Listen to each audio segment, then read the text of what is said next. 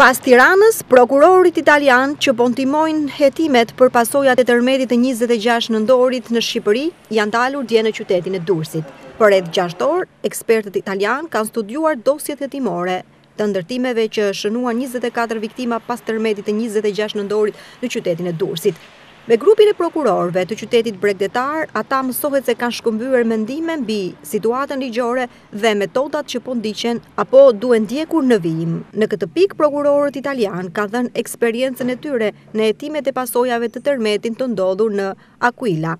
Burime pranë prokurorisë Durrës thanë se ekspertët italian miratuan hapat e ndjekur deri tani, duke cilësuar hetimin në rrugë të mbarë.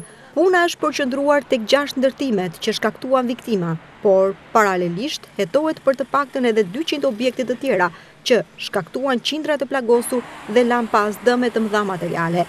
Në funksion të zbardhjes së përgjegjësive, Prokuroria e Durrësit ka sekuestruar dosjet me lejet e ndërtimit, raportet e Institutit Sismiologjik, dokumentacionin e kolaudimit dhe raportet për cilësinë e betonit dhe hekurit në ndërtime. Disa ditë pas tërmetit, Prokuroria e Durrësit preu 19 urdhër areste, por vetëm 8 prej tyre përfunduan në pranga, disa nga të cilët tashmë janë në gjendje të lirë. Në vijim, 2 prokurorët italian, Fabio Pizzuti dhe Michele Renzo, 2 oficerët e policisë gjyqësore dhe inxhinieri italian i ndërtimit do të njihen edhe me hetimin për ndërtimet në Kavaj.